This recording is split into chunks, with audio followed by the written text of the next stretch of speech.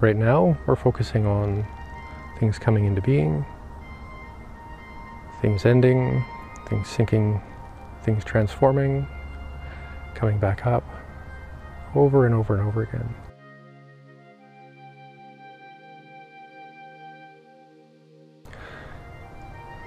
So this is called composting distress in a Qi cauldron. So we're holding the cauldron in front of our body, imitating the Qi of soil or earth.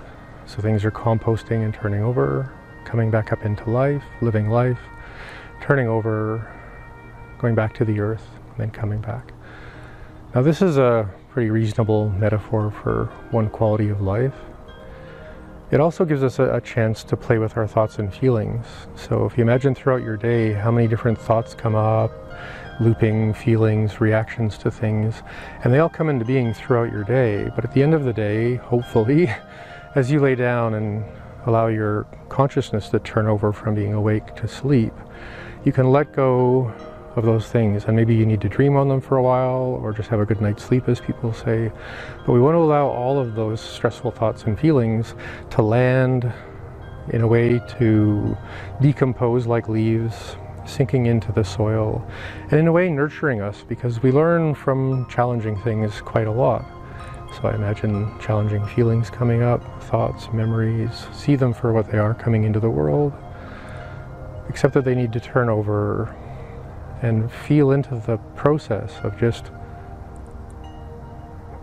using thought and meditation and ideation and imagination to let them decompose naturally, not because we hate them, not because we're afraid of them, but because everything in life, including thoughts and feelings, arise throughout the day into the awakening mind, turn over, become still, and like the past, just sinks into the world and gets turned over and renewed into potentially more generous thoughts, more wisdom, more imagination, more playfulness, more curiosity, less distress, less dilemma, less comparison, less loathing, sinking down, turning into something new.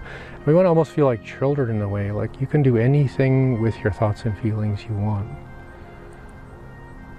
And even when you do the best you can with your thoughts and feelings, at the end of the day, they of course turn over, sink into the sleep world, and hopefully the next day become a source for renewed thoughts and feelings.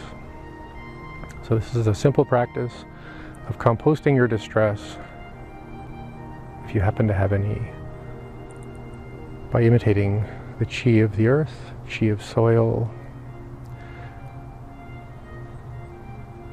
And again, you can do that for a minute or two, or for as long as you like.